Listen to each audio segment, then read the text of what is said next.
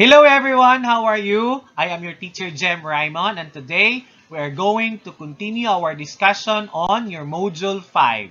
And this is all about solving routine and non-routine problems using data presented in a pie graph. Hi everyone! Welcome to my channel, Tutorial by Sir Raymond. My name is Mr. Jem Raymond Chen, Master Teacher 2 from Escalante Central Elementary School. Click like and share if this video tutorial helps you. Don't forget to click subscribe below to keep updated for my future tutorial. For your suggestions, especially on the topic for my next tutorial, please leave your comment below. Hope you learned something in my video lessons for this week. Thank you so much for watching. Stay home and stay safe. Now, let's have the what's in part of your module. Using the information below, construct a pie graph to show how Marlon budget his time each day. Write your answer on your answer sheet. Now, using this data class, we are told to construct a pie graph. If you notice, this was the last week lesson we discussed, right? But then, what's in part kasi ng module is a review, no, on our past lesson. That's why it is still included in our module 5. So this time, we will make a pie graph based on the data we have here. Now, para makagawa tayo ng pie graph class, we need to solve the total number of hours here. Kasi number of hours per activity lang ang ibinigay. So, wala siyang total. Importante na malaman natin yung total number of hours para malaman din natin yung percent at saka yung angle measure. Yung percent ay kakailanganin natin para makuha yung angle measure ng ating pie graph. Now, 6 plus 5 plus 2 plus 3 plus 8 is equal to, yes, that's 24 hours. Now, para makuha natin yung percent, each activity, i-divide natin yung 24 hours. So, we have here in school, this is 6 divided by 24. So, we have 6 hours divided by 24. Kung i-divide mo yan, class, ang equal niyan ay 0.25.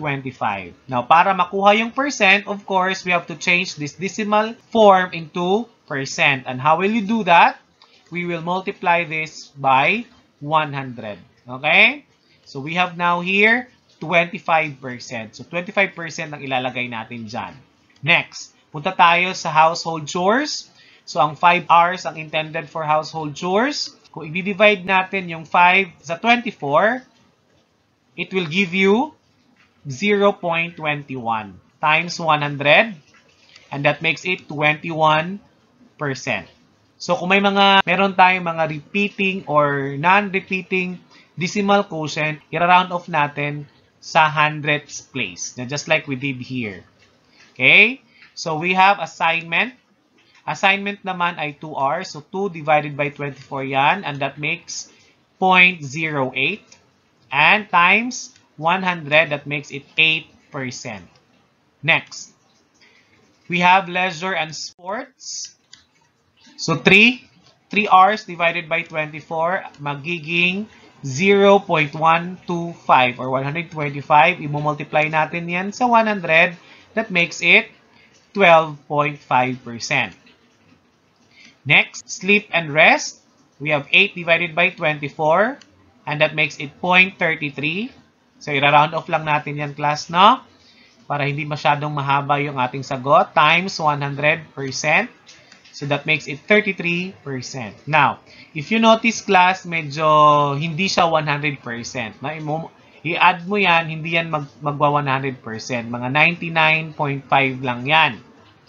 Para naging 100% talaga, pwede natin, if you notice here, class, no, siya lang yung decimal number na percent, diba? So, para maging 100% talaga yung ating makukuha, pwede natin itong i-round off. No? I-round off natin ito into 13%. Okay? Yan. Round off natin yung leisure na part or activity. So, magiging 13% na yan. Para yung sagot natin dito, 100% talaga. Okay? Walang butal. Now, so if we will solve now the angle measure, yung percent na nakuha natin, i-multiply natin ito sa 360. Correct.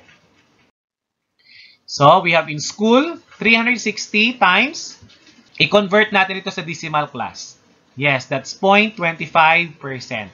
So, i-multiply natin yung 360 times 0.25, magiging 90 degrees yan. Okay, 90 degrees.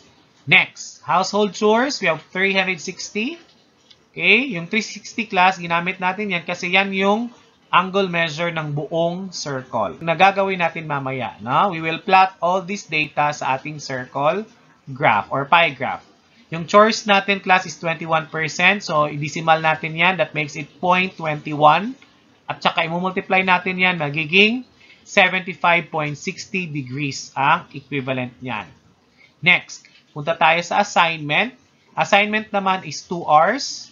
So that makes 8%, no, ng 24 hours. So 360 times 0.08. At ang resulta niya ay 28.80 degrees. Next, punta tayo sa leisure and sports. We have 360 times 0.13. That would be equal to 46.80 degrees. Punta tayo sa sleep and rest, which is 33%. So 360 times 0.33 magiging 118.80 degrees. So, kung ino-total mo lahat yan, class, ang resulta niyan ay 360. So, kumpleto na ang ating data para makagawa tayo ng ating pie graph. Okay, the first step is to make a circle. Para makagawa tayo ng perfect circle, mas mabuti na gagamit tayo ng compass. Just like you see here on the screen, right? Okay, we will measure first 90 degrees for in school here. Para magawa natin yan, maglalagay muna tayo ng guide dito. Okay, we will mark the center of our circle para may guide tayo kung saan natin ilalagay yung center ng ating protractor. Okay, ito na yung protractor natin, class. Ito yung center niya. At ang gagamitin natin, ito yung nasa ilalim ng mga numbers. Okay? Sige. So, we have here 0. Yan, ito yung 0 natin. At saka ilolocate natin yung 90. So, 10, 20, 30, 40, 50, 60, 70, 80, 90. So, we will mark this part as 90 degrees. Kunin natin yung protractor natin. Yan. At saka, based sa ating mark, we will make a line. Yan. Okay? So, kunin natin yung mark na red. At ito yung part na 90 degrees. At ito yung in-school natin na activity. Okay? So, this is 90 degrees. Ililabel natin yan in school. Next, punta tayo sa 75.60 degrees. Gagamitin natin ito, class, na part as 0. No? Point of origin natin. So, ito na yung protractor natin. Yan. So, nakita nyo, yung center ng protractor ito, at saka yung 0 niya, itong line na to. Diba? So, kunin natin yung 75.60 na measure. So, gagamitin pa din natin, ha, ang itong nasa lower part ng ating protractor na mga numbers. So, we have 10, 20, 30, 40, 50, 60, 70. So, 75.60 somewhere here at the center between 70 and 80. Yan. Okay? So, ito yung ating mark. We will make a line. Yan. Pagkatapos, ito na yung 75.60 na degrees natin. At we will mark it as household chores. Yan. Next. Ito naman, gagawin natin itong 0. No? Itong part na to.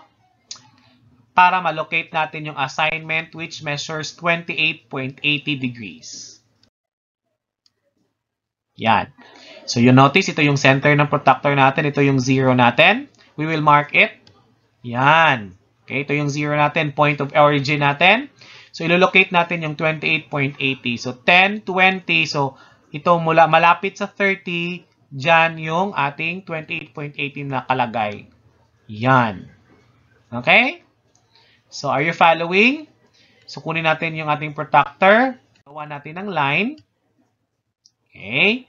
Tapos, this would be 28.80 degrees. At we will make it a label sa assignment. Next, punta tayo sa leisure and sports, which is 46.80. Okay. So, ito yung protractor natin. Gawin natin itong 0 na part. Okay, ito yung center niya. So, 46.80, we have 10, 20, 30, 40. So, between ng 40 at saka 50, dyan nakalagay yung ating 46.80. Yan. Okay? So, kunin natin yung protractor at gagawa tayo ng line. So, this is 46.80. And of course, yung slip and rest would be 118.80. Ito na yung class, yung natitira. No? So, this would be 118.80. So, kunin natin yung mga degrees class kasi hindi na kailanganing i-reflect dyan sa ating pie graph. What are reflected in our pie graph is the label, the activities, pwede ring mga percent, pwede natin ilagay yung percent. Okay? Ilagay natin yung number of hours dito class sa ating pie graph. For school, we have 6 hours. Ito yon. Household chores, 5 hours. Assignment, 2 hours. Leisure and sports, 3 hours. And sleep and rest, we have 8 hours. Okay? Importantly, we have to give a title of our pie graph. And we can have the title of this as Marlon's Activities in a Day. Hanggang dito na muna ang ating discussion class. Kung gusto mong mapanood ang susunod na video lesson natin, yung part 3 na video lesson para sa inyong Module 5, pwede mong i-click yung link na yan na nasa itaas. Okay? Thank you so much! See you next time, everyone!